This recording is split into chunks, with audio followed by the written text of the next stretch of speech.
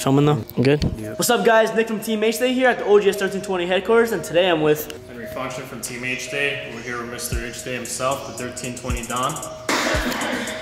Yeah. So we got a lot of questions from our fans about the Goat EF, and we're actually here today to answer them. So a lot of the fans want to know, how did you get this car?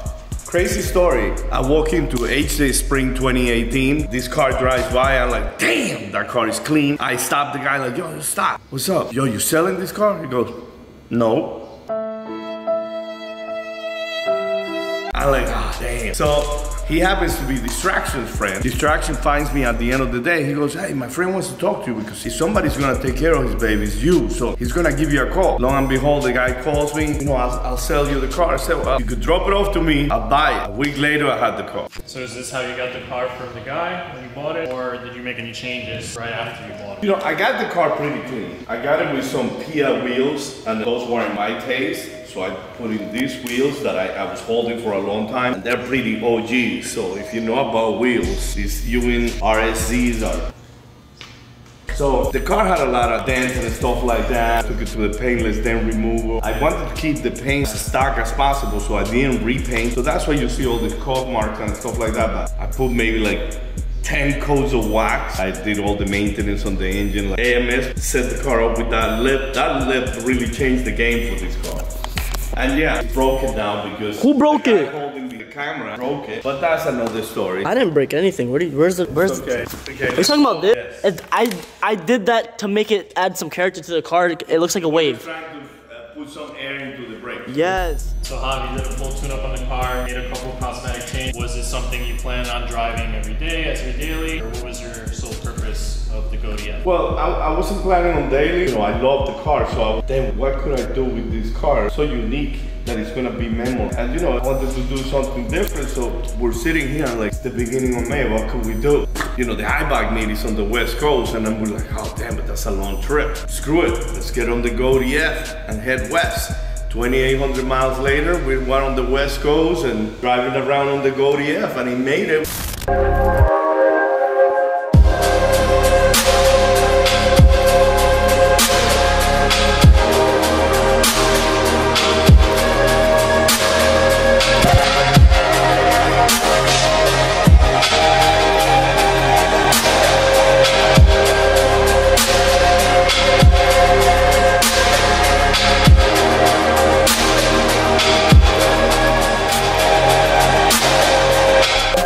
So Hob, how long did it actually take you to get across the country in this old Honda Civic that's behind us right now? You know what, actually, I just thought back about that, and it was about 48 hours, driving hours, and we really didn't stop anywhere other than to put gas and eat. And we had to put a lot of gas on this car because, believe it or not, it's a carburetor car, and with the altitude, you can't let it go below a quarter of a tank. Little fun factor. Actually, I was on the trip with you, and we had a couple like coming back. Yeah, coming back. I wasn't there going on the way there. Was it easy driving across the country in such an old car, or? Let's just say every so often I saw Kevin Hart on the side of my shoulder saying, no, no. You weren't ready.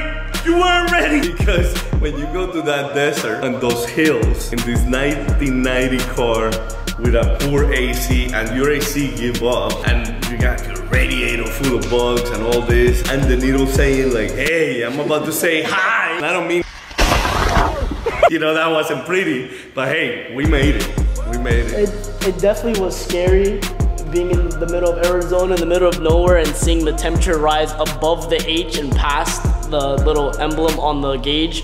Yeah. And having no AC, all the windows down, 4 dudes in the middle of Arizona, 95 degrees, it was... And then we got the usual, I wasn't paying attention, and we ran out of gas in Kansas, Mr. Nice Ones.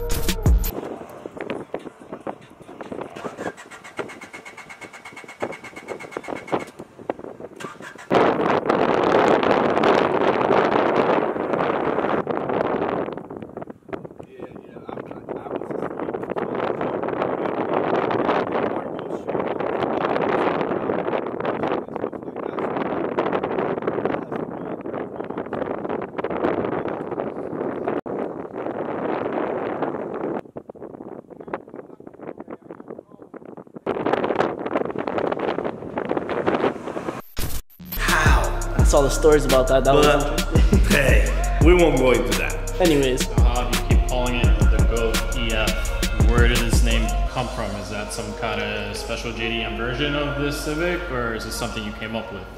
I just got a crazy fetish with goats. ¿Qué opina usted del gobierno de Zapatero? Pues igual que yo. Okay. I'm just kidding. I just called it the GOAT EF because, you know, the car is actually 28 years old. It's all-wheel drive. And, you know, with this frenzy with Honda's all-wheel drive, this is one of the original Honda all-wheel drive vehicles. So when you're like an OG and you're like the GOAT, and when it goes across the country on dual carburetors, 1.5 full of people, and back, it's the GOAT. So the GOAT, like the greatest of all time. That's right. See? That's what I'm talking about. So I was kidding about the fetish. I was kidding. But I actually not. I love the originality of this car.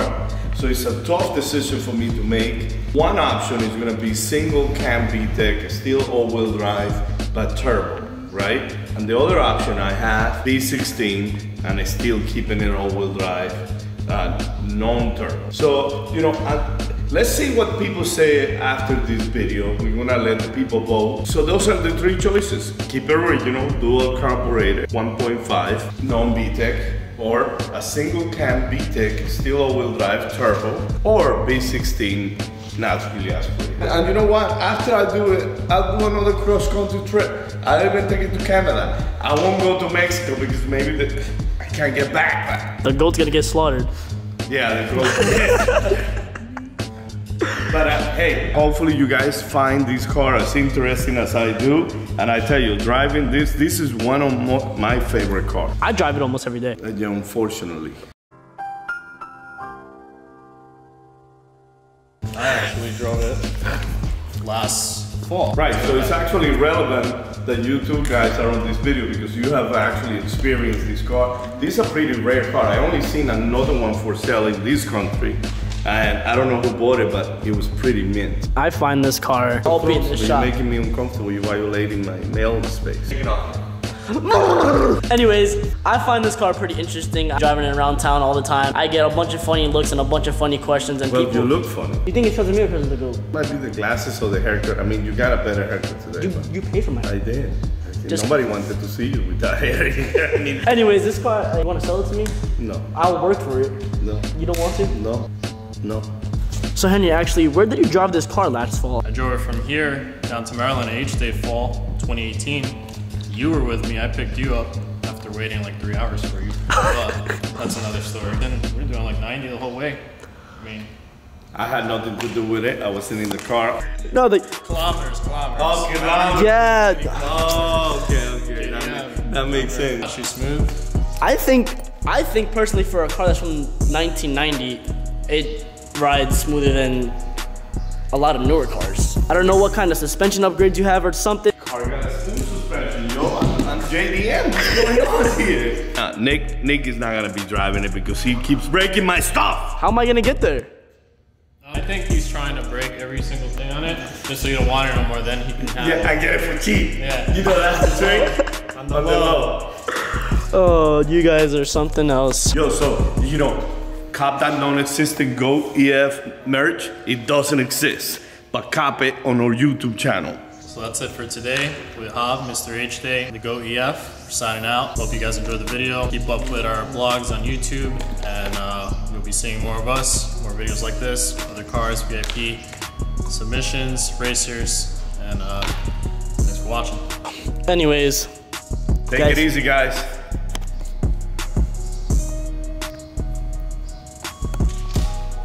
That's it. Wrap it.